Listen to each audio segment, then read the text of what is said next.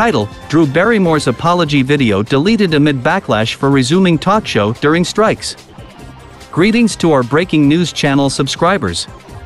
We want to address the recent developments involving Drew Barrymore and her decision to resume The Drew Barrymore Show amid the ongoing WGA and SAG-AFTRA strikes. Drew Barrymore initially posted an apology video on Instagram, acknowledging the complexity of the situation and expressing her intention not to upset anyone. However, she later deleted the video and the show's return announcement.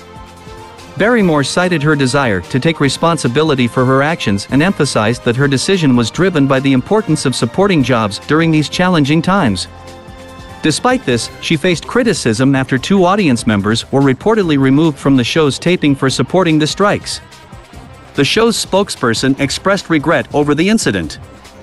In conclusion, we encourage you to subscribe to Breaking News, share our content with friends, and activate notifications to stay updated on our latest videos.